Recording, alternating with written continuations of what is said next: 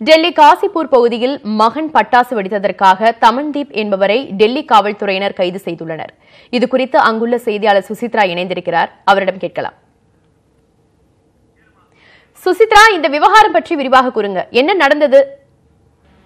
கிழக்கு டெல்லியில் உள்ள காசிப்பூர் பகுதியில் கடந்த புதன்கிழமை அன்று தமன்தீப் என்பவருடைய மகன்கள் பட்டாசு வெடித்திருக்கிறார்கள். அதனைத் தொடர்ந்து அவருடைய பக்கத்து வீட்டு, அதாவது அருகில் இருக்கும் வீட்டுக்காரர் பந்து என்பவர் டெல்லியினுடைய காவல் நிலையத்தில் புகார் ஒன்றை அளித்ததன் அடிப்படையில் தற்பொழுது தமன்தீப் கைது செய்யப்பட்டிருக்கிறார் நேற்று இரவு.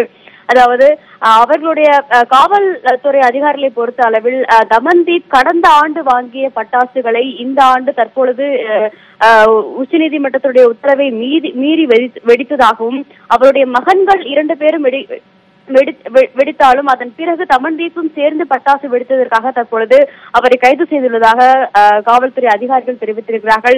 கடந்த புதன்கிழமை அன்று கிட்டத்தட்ட, அதாவது 3 மணி நேரமாக தமன்தீப்பும் அவருடைய குடும்பத்தினரும் பட்டாசுகளை இரவு தொடர்ந்து வெடித்ததாக புகாரை அளித்த தீப் பந்து என்பவர் காவல்துறை அதிகாரிகளும் தெரிவித்திருக்கிறார். அந்த விசாரணைக்கு பிறகே தற்பொழுது தமன்தீப் நேற்று இரவு டெல்லியினுடைய காவல்துறை அதிகாரிகளால் கைது செய்யப்பட்டிருக்கிறார்கள்.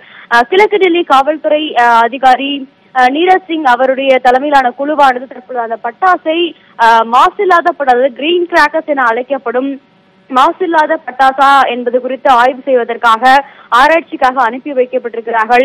ஒருவேளை அது கிரீன் கிராக்கர்ஸ் விதிகளை மீறும் பட்சத்தில் நிச்சயமாக தமன்தீப்பினுடைய சிறை தண்டனை மற்றும் அபராதமானது இந்திய அரசியலமைப்பு சட்டம் 188 கீழ் அதிகரிப்பதற்கான வாய்ப்புகள் மிக மிக அதிகம்.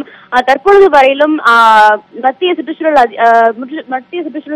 அமைச்சர் அதிகாரிகள் மற்றும் டெல்லி காவல்துறை அதிகாரிகளை பொறுத்தளவில் மாசில்லாத பட்டாசுகளை வெடிப்பவர்களுக்கு மட்டுமே அனுமதி வழங்கப்பட்டு வருவதாகவும், மற்ற பட்டாசுகளை வெடிப்பதற்கோ விற்பனை செய்வதற்கோ டெல்லியில் அனுமதி இல்லை என்ற ஒரு விழிப்புணர்வையும் மக்களிடையே ஏற்படுத்தி வருவதாகவும் டெல்லியினுடைய காவல்துறை அதிகாரிகள் தெரிவித்திருக்கிறார்கள். தகவலுக்கு நன்றி சுசித்ரா.